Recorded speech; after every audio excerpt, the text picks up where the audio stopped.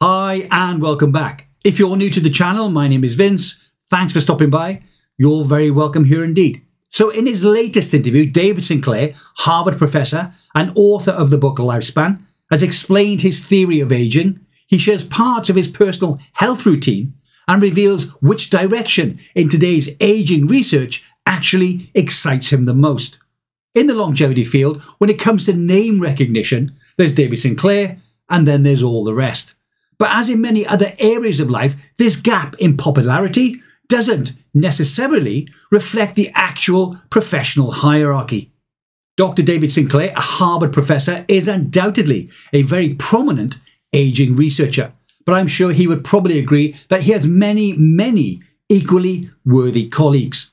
Dr. Sinclair is one of the most visible longevity advocates, expertly broadcasting the message of life extension from top-tier platforms such as Joe Rogan's, Andrew Huberman's and Rhonda Patrick's podcasts. But this does not mean he's completely morphed into a public figure. On the contrary, he and his team at Harvard continue to produce some of the most interesting results in the field of longevity. He is one of the pioneers in practical applications for partial cellular reprogramming, having demonstrated it can regenerate crushed optic nerves in mice and in non-human primates. He answered many questions during this latest interview, but I've selected just a few that appear to go beyond the old favourites. First was, you possibly have the highest media profile and name recognition in the field, so your voice bears a lot of weight. What are your thoughts on the current situation with longevity advocacy? David Sinclair replied, we have a long way to go. Most people haven't heard of aging research or the results that are being produced. Most doctors are also unaware of the advances in the field. And I, for one, have encountered this firsthand. I spoke to more than 5 different doctors, all of whom did not want to prescribe Metformin as a preventative. The one that did finally say yes recommended I cut a 500 milligram tablet in half and take only 250 milligrams per day. I had to take the initiative and increase my dose while also monitoring my blood sugar levels. Now, I'm not recommending that you do that. I'm just saying that's what I had to do to bring down my A1C levels. And I am not alone. Many who have commented on this channel have asked how to get around an antiquated MD who knows nothing about supplements and really just wants to deal in drugs. And as well as having very little training in nutrition, with many medical schools offering less than the recommended 25 hours of nutrition education in the 4 years of medical school. When it comes to dietary supplements such as vitamins, minerals, herbs and other substances taken to supplement the diet, the coverage is even more variable and often far less comprehensive. Now, some medical schools may include discussions on the efficacy, safety and regulation of dietary supplements, but this is not universal, and your MD may have had close to no training whatsoever. It's generally agreed that there's a lack of standardization in how dietary supplements are covered in medical education, leading to a variability in doctors' knowledge and their comfort level in discussing these products with their patients. Please let me know in the comments below if your MD displays limited knowledge or interest in things such as NAD boosters or using any kind of supplement to improve your health span. Dr. Sinclair was then asked, recently you've said things like there's no upper limit on human aging. You've discussed reaching longevity escape velocity as a real possibility. Just a few years ago, this would have raised a lot of eyebrows in the field. What has changed?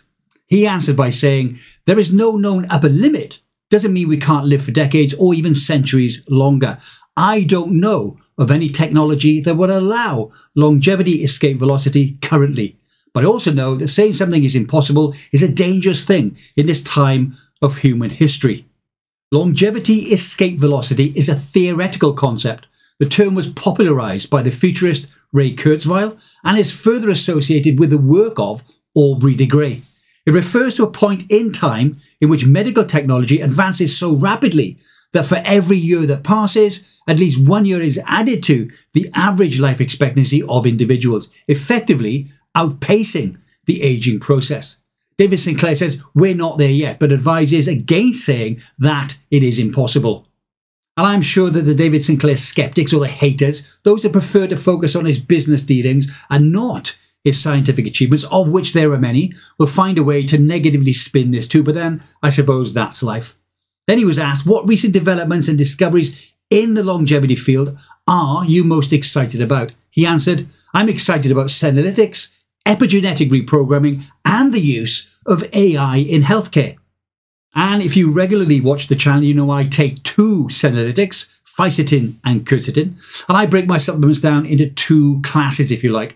The ones that can be measured and then can be adjusted for dosages, etc., such as vitamin D, or metformin for my blood sugar levels, or DIM for my estradiol. And then the second class, which is really more of an educated guess. These are those that can't easily be measured, preventatives such as senolytics, NAD boosters, hyaluronic acid, SIRT6 activators, and that's just to name a few. And this second class, with regard to efficacy, can also be questioned. So, if I die at 95, did they help me because I was destined to die at 85? Or did they make no difference at all because I was always going to die at the age of 95? Or did they have a negative effect because actually I was going to live to be 100? We will never know.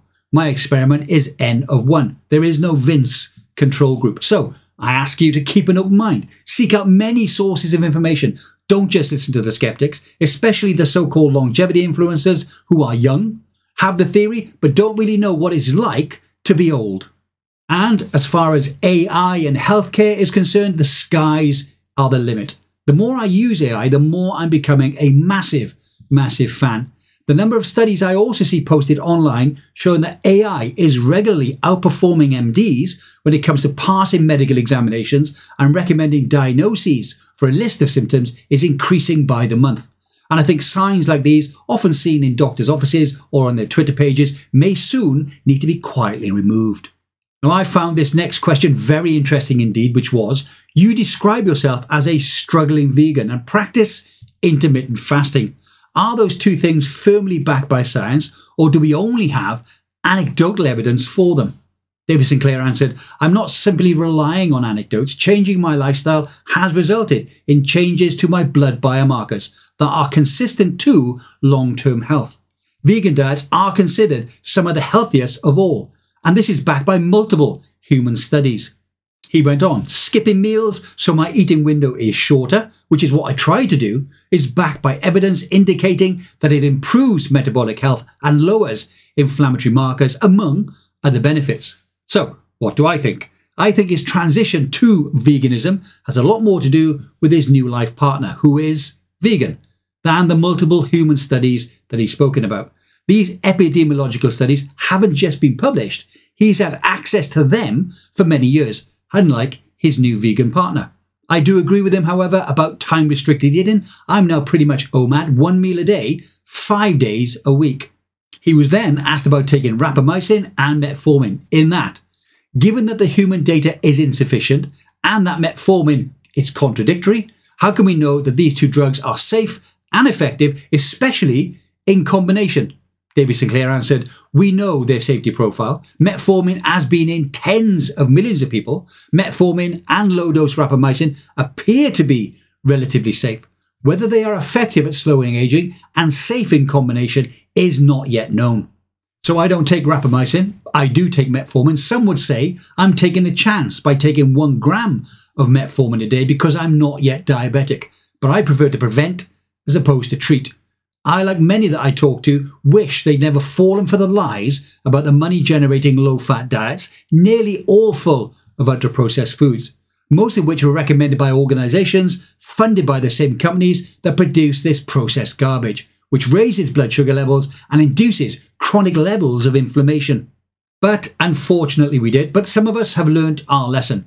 I urge you to seek advice from multiple sources. Don't just listen to the MDs with their 25 hours or less of nutrition training. There's no one right human diet for longevity for human beings, save the one that has no ultra-processed foods in it. Try vegan, try carnivore, try vegetarian, try keto, try skipping breakfast, try the 5-2 diet, try 16-8 time-restricted eating, try water fasting, try the fasting mimicking diet. Try it all to see what works for you.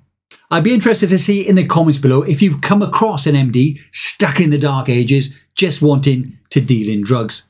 Are you taking rapamycin or metformin or any kind of supplement for that matter as a preventative? And if you are, what are you taking and why? I'd be interested to see. And have you seen or felt any particular benefits?